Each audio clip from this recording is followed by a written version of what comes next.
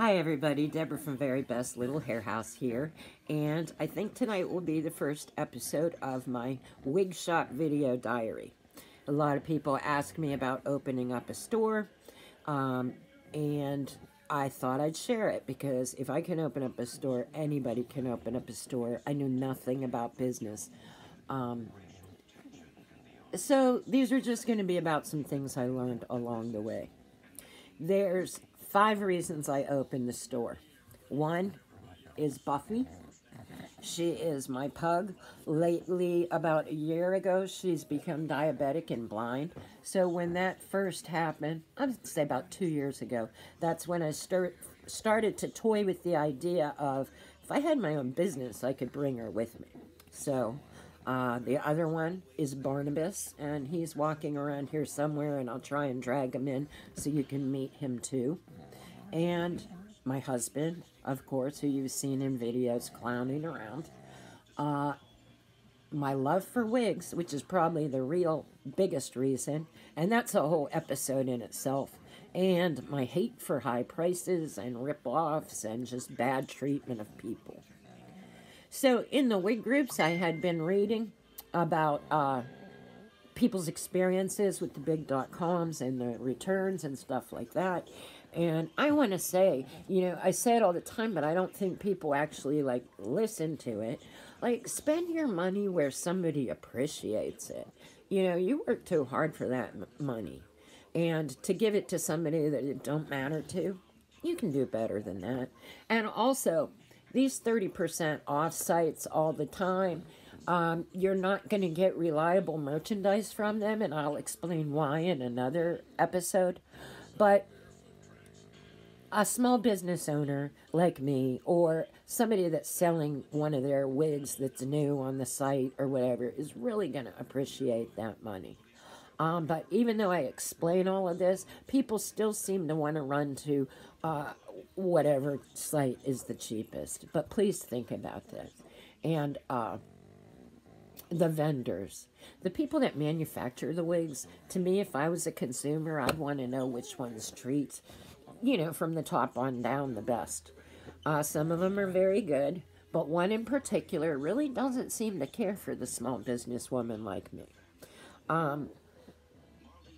Quickly going through my experiences with this company. I'll try and sum it up and not get too off topic. But when you first start and you're new in business, they're skeptical of you. And until you make a couple purchases or what have you, then, they tend to take you a little more seriously. Although you don't get the big deals, the good discounts and stuff is unless you buy a whole lot in one time. And that's another episode. Anyway, this week alone, this particular vendor that I depend on because I've got customers that wear their product faithfully. I ordered some options for a customer. It was supposed to be in at the end of the week.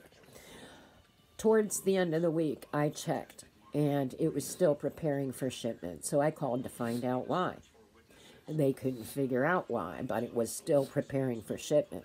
So at that point, the vendor is like, well, I'll rush it out to you, expedite it, at no extra charge to you. And at that point, I'm like, never mind. I'm going out of town for a week, so it's not going to get to me any sooner. So he's still, in a little effort to make me feel better, did it 2-day shipping instead of regular or what have you. And I was gone. So when I get home from my vacation Sunday night, I'm all excited because I get all, yay, when I have a wig thing, just like it's for myself. I open up the package to find out they sent 2 correct wigs, but in the wrong color. And it was a color I never would have intentionally ordered because it was pretty much a bright orange. And I already have a surplus of wigs that are in any shade of red in my store, and nobody's buying them. I even did 50% off, and nobody was interested in the red shades. But anyway, so I call them. I'm, angry because now it's 2 weeks late. By the time they ship the correct thing out, it's going to be 3 weeks late. I don't like looking that way to a customer. When I give you my word, I want you to be able to depend on it. So that is also fueling my anger towards this situation. And so somebody called me and said, well, we'll send you a return authorization, and you have to follow all of these instructions or we won't take it back at all. And that occurred to me that it's very much like when you're a consumer and you buy from a site that, even if it's their error, what the heck is that? So they sent me the label, and they said, well, we'll send you the 2 correct color wigs out today, overnight, at no charge. So I was like really impressed, because I was like, wow, they're really going to attempt to fix this error, which is like the 4th error in a row from them. And so I was happy about that.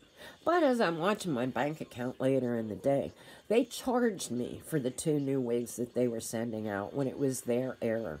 And when I read the instructions on the return, it also said I was going to be billed $8 per wig for the restocking fee. Now, this is their error. So I want you to know that, you know, as a consumer, us small guys are going through the same thing. And that's just not cool. You know, if you sell a product, get it to the person on time and back it up. But that's probably another episode.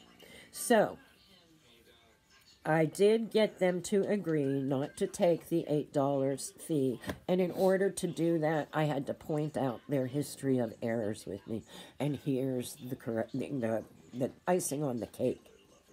The day before Christmas, I had a promise to pay them agreement where they were supposed to take a small amount out on Christmas Eve, and come to find out they took out $800 because I had 6 bounce transactions on my account during these holiday hours where nobody is answering their phones or what have you. And luckily, I got to my bank manager first, because he knows why I opened the store, that it's important for me. I want to revitalize our downtown area, get small business going, you know, just the whole thing to further the economy, plus help women get nice wigs at affordable prices. And that's, you know, I think I've talked about that before, the nightmare of ordering online and how it doesn't always work for you. And I've further learned that from working in my store. Almost everybody that comes in and they like, for example, they say, oh, do you have Sweet Talk by Gabor? And I show them what I have, then they end up going with something totally different. So that could be one reason why what you order online ends up not working for you in those cases. But anyway. So they debited my account for $700. I was able to come back from that and cover my bounce checks because the bank manager helped me. And when I told them what happened, she had no idea, because I guess that company's so big that this department doesn't talk to that department. And finally, when I went to someone in accounting, it was the second error that they made where I actually got to talk to accounting. It was a couple months later, after I swore I'm not going to do any payment agreements with this company because I can't trust them. I mean, that was all the money I had that left me like negative before Christmas. So hesitant to do this agreement. They talked me into another one. And I'm thinking to my customers, yeah, I can at least have a couple synthetics of this company in the store so that I can show people. And I like to know my merchandise. So I'm like, okay, you got me. Let's do this deal. Thing happens again where they deduct the entire amount instead of just taking the second payment. So I'm like livid at this point. And I'm like, I'm certainly not going to deal with them anymore, except I had a customer that needed another needed another topper. And this is ordered from this particular company. So I had to order from them again. And that's how this whole delay on the... And I also had ordered her the wigs that I thought she might be interested in. So that's how they got this last thing. So that even though it wasn't part of the payment agreement, they still screwed the order up. And they left me to, like, clean the bill up. And, you know, that's just not cool. I don't treat any customer that way. And I just think it's sad. This wig business is so cutthroat. I had no idea. I don't get it. I mean, there's enough customers and enough wigs for everybody. Why do it have to be so treacherous? And apparently everybody in this business listens to the big business, because I know for a fact that they get better deals than I do. Just being a small fish in a large pond, I don't even get like a free comb from this particular company. So anyway, I hope I didn't bore you with this, and just wanted to share that you have problems on the other side of the wig store too. And I hope the next episode will entertain you as well. Thanks. Bye-bye.